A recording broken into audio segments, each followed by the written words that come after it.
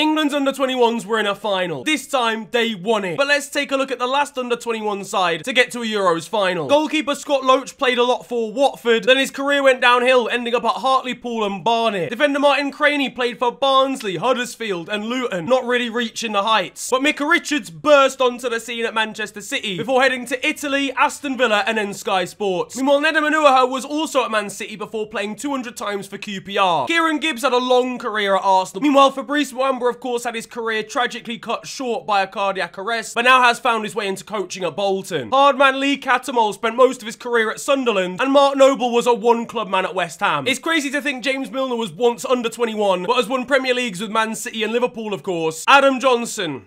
The less said, the better. Meanwhile, England star boy Theo Walcott tore it up at Arsenal for many years before returning back home to Southampton. And that's the last time